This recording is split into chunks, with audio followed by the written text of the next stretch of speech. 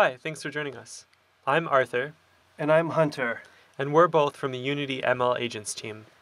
Today we're going to walk through an example of the ML-Agents toolkit. We'll be showing you how the code works, how to set it up in the editor, and how to train an ML agent. So let's get going. Before diving into the editor and the code itself, I want to spend some time talking about what ML-Agents is, what machine learning is, and what it means to use machine learning in games. Now, first, just a brief overview for those unfamiliar with machine learning. Machine learning is essentially any way to, instead of coding, hard coding behaviors or hard coding computer interactions, we allow the machine to learn from data how to act. So this approach to learning from data is used in a wide number of applications out in the world. One of the most successful in recent years has been image understanding.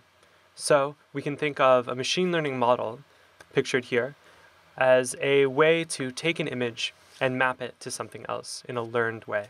So in this case, we're mapping the image of a sunflower to class labels about what that image is of.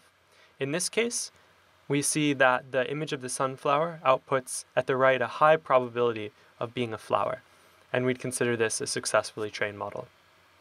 Now, we can take this same approach to learning from large amounts of data and apply it to games.